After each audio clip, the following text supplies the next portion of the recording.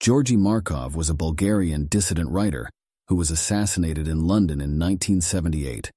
He had been on edge, having received veiled threats, and telling a colleague at the BBC that the Bulgarian authorities were gunning for him. On September 7, 1978, Markov was waiting for a bus on Waterloo Bridge when he felt a sharp pain in his leg. He turned around to see a man picking up an umbrella and walking away. Markov initially thought he had been stung by a wasp, but he soon became ill and was taken to a hospital where he died 4 days later.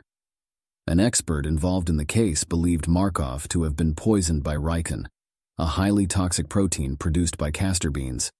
A puncture mark was found on Markov's thigh, and a tiny metal pellet was discovered in his leg, which was identical to a pellet removed from the back of another Bulgarian exile earlier that week. The pellet was micro-engineered and might have contained ricin. The projectile was laced with the poison ricin, which slowly seeped into Markov's bloodstream from the pinhead-sized pellet implanted in his leg. Markov's assassination was not mentioned on state media, and there was complete silence about it. Nobody ever talked about it, although it was a huge scandal in the UK. The Bulgarian Secret Service was suspected of being behind the assassination, with help from the Soviet KGB. The KGB, according to KGB General Kalugin, designed and manufactured the umbrella that would shoot and inject the tiny microscopic sphere into Markov's thigh. The assassination of Georgi Markov is one of the Cold War's most infamous cases of political assassination. The brazen attack in central London, Markov's public profile, and the alleged use of an exotic spy gadget made the murder a sensational story. The broad events leading to Markov's death are well understood, particularly since defections and the collapse of the Soviet Union allowed a number of former KGB officials to recount their stories.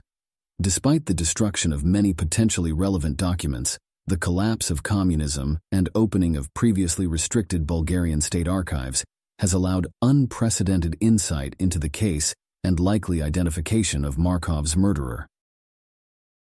Georgiy Okolovich's assassination is a captivating and intriguing story that sheds light on the dark arts of espionage and the ruthless tactics employed by the KGB during the Cold War era.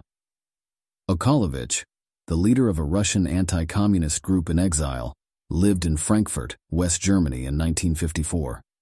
It was during this time that Nikolai Koklov, a KGB agent, appeared at Okolovich's door with a shocking message. Georgiy Okolovich, I have come to you from Moscow. The Central Committee of the Communist Party of the Soviet Union has ordered your assassination. Koklov was entrusted with the task of carrying out the murder, but instead of fulfilling his mission, he made a bold decision that would change the course of his life. He defected to the U.S., betraying the KGB and revealing their sinister plans. The weapon he was supposed to use in the assassination was an electrically operated silence gun disguised as a cigarette pack, which fired cyanide bullets. This creative and covert weapon highlights the ingenuity and resourcefulness of the KGB in their assassination attempts. As a result of his defection and failed assassination of Okolovich, Koklov faced severe consequences. His wife was sentenced to forced resettlement in the Soviet Union as a form of retaliation. However, Koklov himself would also become a target of the KGB. In an attempt to eliminate him, the KGB poisoned Koklov with thallium, a soft metal rat and ant poison. Miraculously, he survived when German doctors were able to clean out his system.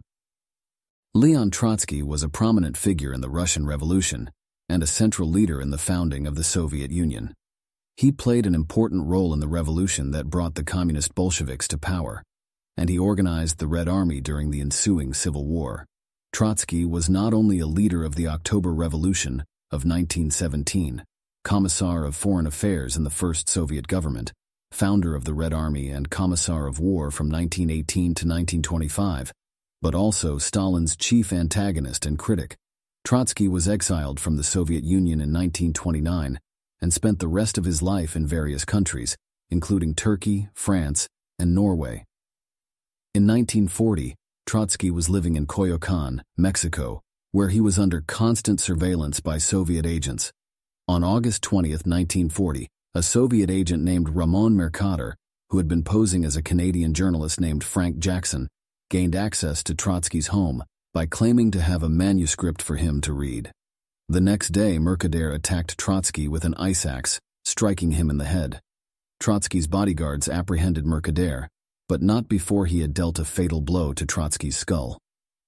Trotsky died the next day on August 21, 1940, at the age of 60. The assassination of Trotsky was a dramatic event that captured the attention of the world. The attack was carried out in a brutal and gruesome manner, and the fact that it was orchestrated by the Soviet Union made it all the more shocking. The assassination was part of Stalin's campaign to eliminate his political enemies, and it was a clear indication of the lengths to which he was willing to go to maintain his grip on power. And there you have it. Don't forget to like and subscribe. Until next time.